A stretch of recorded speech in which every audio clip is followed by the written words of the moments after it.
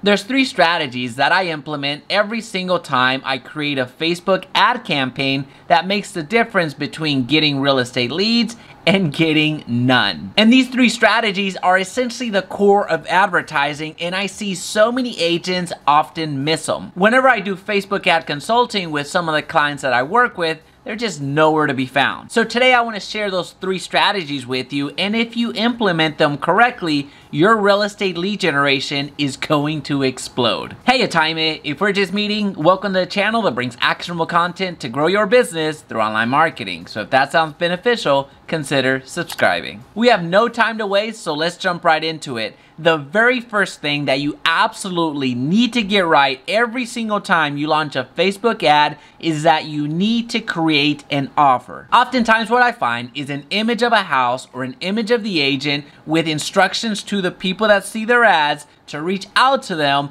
for their next real estate transaction. That is not an offer. That is just a vague command. You actually have to create an offer. You need to create something unique, something that has some actual value that people are going to feel compelled to give you their contact information in exchange for that offer. And that offer could be something completely new, or it could be just a convenience play, meaning that it's more convenient for them to just go ahead and give you their contact information rather than go and search for the answer themselves. As an example, you can still offer a list of homes with a unique characteristic linking up that entire list. As an example, all of the homes that have no HOA, all of the homes that have a pool, all of the homes that are single story, and all of the homes that are gonna have open houses this weekend. Notice that none of those offers are actually something new. That's just a convenience play. They could easily go and try to find that somewhere else on their own, but it's just much easier for them to give you their contact information,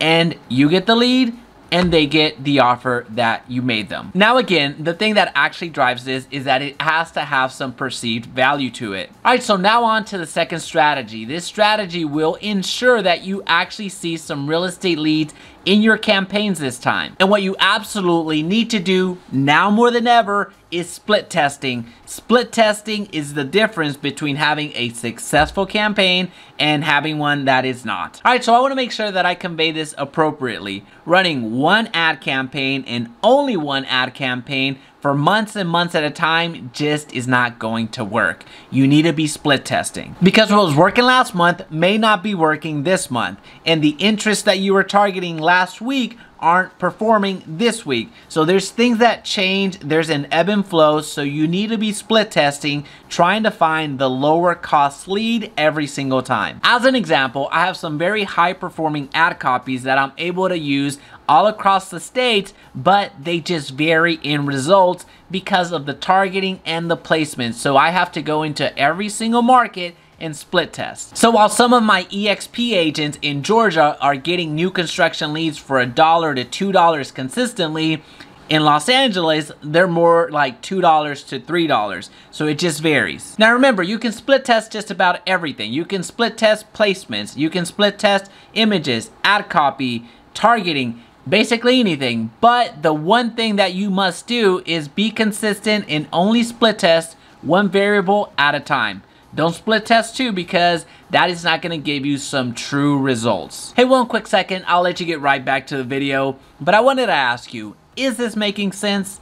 If it is, let me know in the comment section down below and smash that like button. And the third thing you absolutely need to do in order to generate some meaningful results with your real estate lead generation is retargeting. This is the biggest opportunity for your real estate business today. Retargeting. You have the capability thanks to Facebook, so use it. You're able to retarget those people that show a level of interest in you, your brand, and your ads. You're able to take people from a cold audience to a hot audience very, very quickly. And you can do all this retargeting by creating custom audiences that relate to your website, your landing pages, your lead forms, your videos, your Facebook pages, your Instagram pages, and on and on. Create those custom audiences and use them for retargeting. Just think of it this way.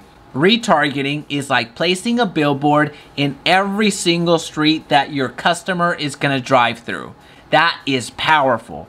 And the beauty of that is that you don't need to pay for a single billboard. In fact, your billboard is right here and it gets checked very often. Now here's my guarantee. If you implement these 3 strategies effectively, you will see meaningful results in your real estate lead generation. Well, now that we know the core elements needed to generate some real estate leads with Facebook ads, it's time to level up. So I'll leave a video right here that's gonna help you do that. Also, if you found value today, please be sure to subscribe and turn on that notification bell so you don't miss another video. And of course, make it your best day yet.